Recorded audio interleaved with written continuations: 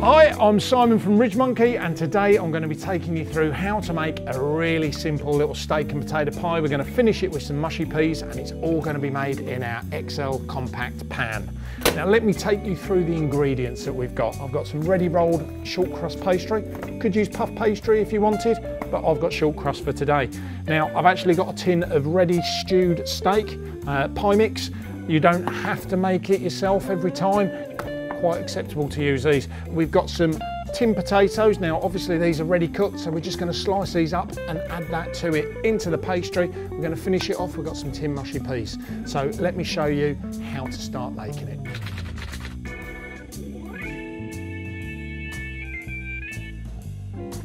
Right guys, so as I said, I've got some short crust pastry, bought this from a local supermarket. It is ready rolled, so it comes in a sheet like this. No need to faff around rolling it out. It comes with a nice little bit of backing on there as well. Really easy to pull apart. Now I'm going to show you how we're going to mould this pie. So the first thing that we're going to do is just roll that back up. We're going to get our pan. We're going to break it in half. We're going to put the two sides together like this. And what we want to be doing, we're going to open up this sheet of pastry and we're going to lay that pastry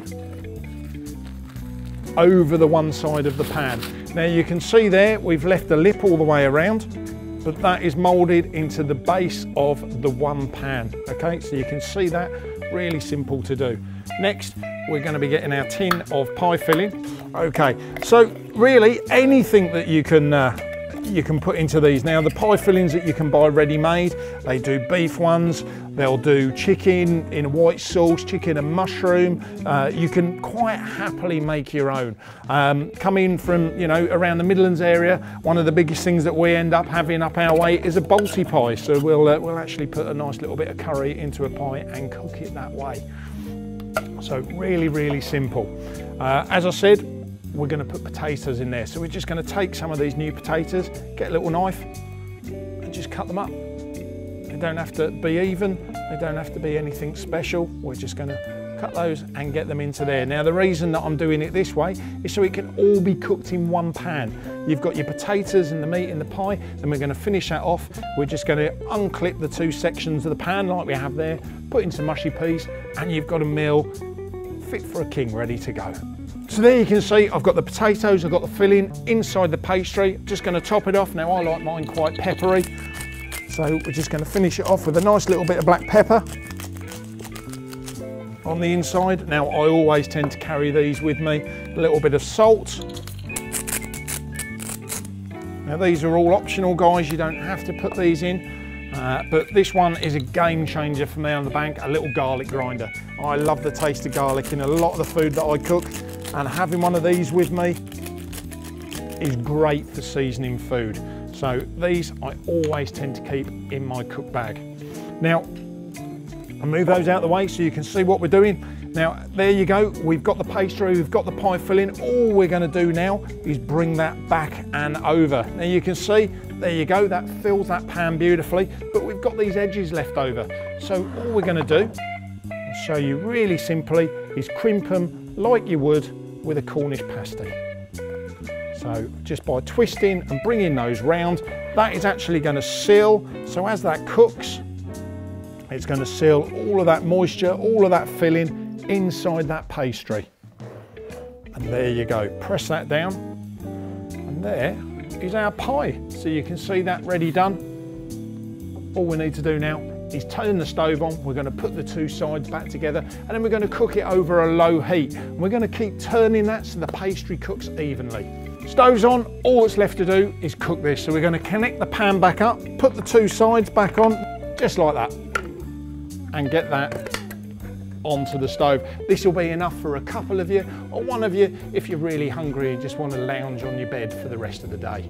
Right guys, so this is going to take about 15 to 20 minutes to cook. I'm not going to lie to you, it's not going to be as quick as a Chicago Town pizza, a Rustler's burger or a pot noodle, but it's going to be a lot more satisfying for you on the bank. Remember my hashtag, Eat well, fish well. Right, this has now been cooking for about 4 minutes, so we're going to open it up, we'll have a look, we're going to flip it over in a second and see, but it's already been flipped once, so you can see we're starting to get a nice little bit of coloration. That pastry's starting to cook there, so it's time to put that back onto there. There you go, yeah, look at that. So that pastry's starting to puff up as well. You've got that coloration starting, it's starting to firm up around the side. Now that filling's going to be heating through as well from that heat.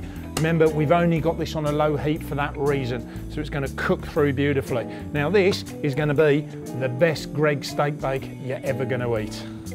So where that pastry is cooking, you can really smell that cooking through now. You've got that nice little butteriness. We've used a butter short crust pastry. You can smell the filling starting to cook through. You've got the beef and that red wine gravy in there. This is absolutely going to be stunning. Can't wait to serve this. We've got some nice little mushy peas for that to go with as well. But as I said, because the potatoes are in that dish, you've got a meal in one. There we go, guys. This has been cooking now for about 15 minutes, and as you can see, that pastry there, lovely, lovely and firm. You can really smell that. You can see the sauce bubbling through on the inside, so that filling's hot all the way through. Let's just give it a quick flick over there. There you go, look at that. That's really puffed up. That pastry's risen the whole way around. So we've got about another minute or so. That'll be finished, and then we're going to start on the mushy peas and serve up. Right, there we go. So this pie is ready. What we're going to do, we're just going to flick that off, get rid of that, and put this onto our plate. There we go, we'll put that on the board. Now, the next thing that we are going to do, as we said, we're going to serve it with some mushy peas. We've got a little tin of mushy peas there, using the same pan, less washing up.